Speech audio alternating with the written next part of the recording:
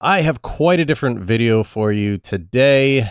This is actually meant for my CarX community. If you didn't know, CarX is a game that I stream 2 to 3 days a week over on Twitch.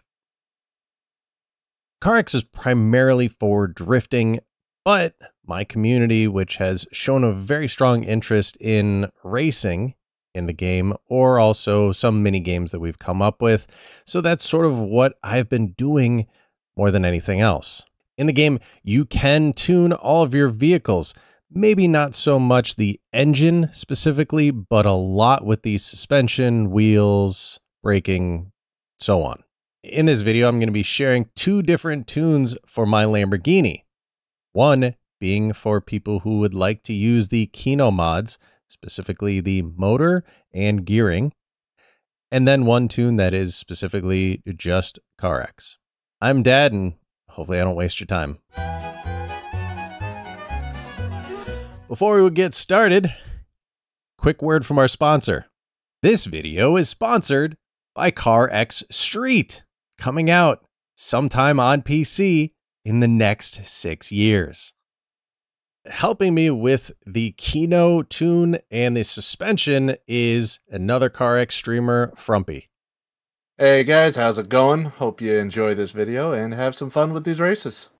For those that didn't know, Kino allows you to motor swap any vehicle that is in the game. It also allows you to change the gearing, and the gearing is a huge difference that we ended up finding out, especially when it comes to top speed, because in cars like the Lamborghini at high speeds, when you shift, it actually drops your speed down by 2 or 3 miles per hour, which, if you're on the end of a long straightaway, really prevents you from hitting possible higher speed because you just drop down 2 or 3 miles per hour. When it came to gearing for these cars, Frumpy and I would always do the Milton track on the back straight, which was longer than the front. We kept fiddling with the gears little by little till we tried to hit a top speed, something consistent. Once we found a good top speed, that when we would make sure that the rest of the track, we were hitting the speeds that we need to be hitting and accelerating where we need to accelerate. Go. Just for a quick reference, Frumpy and I did a quick drag race just to show you guys how much quicker you can be even compared to the Lamborghini.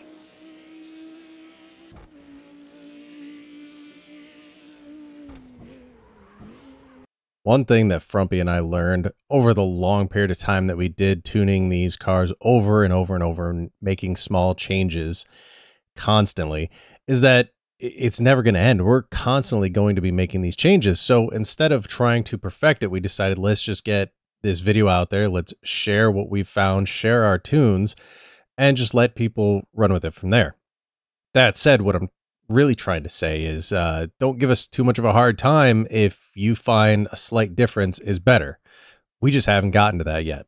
Also, for both the Kino and non-Kino tunes, the gearing is also can be done in many different ways. You can shorten up certain gears. You can lengthen other ones. This is just what we've found works best for us individually.